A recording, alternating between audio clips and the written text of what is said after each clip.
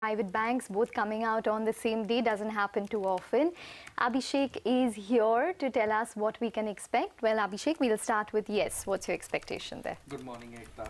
So you need to watch out for the loan growth. You know, last time also analysts on street were expecting a 30% kind of a loan growth, but it came at 39%, albeit a small base, but it grew rapidly. And even in Q4 last year, despite the fact that they had a high base, you know, current fiscal or current quarter, the analysts are expecting a 30% kind of a loan growth. So you first loan growth and expect net interest margin at and around 3.4 to 3.5% to be positive. Remember that they had a CASA inflow, that is the low cost deposit inflow, and they also raised money during the quarter gone by. They raised about $640 million, which should actually help them in getting free money, or money which doesn't cost, to deploy at yielding assets.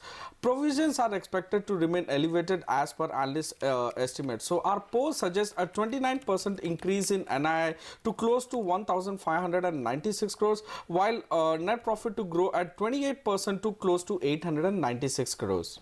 All right, Abhishek, we'll keep an eye out on yes.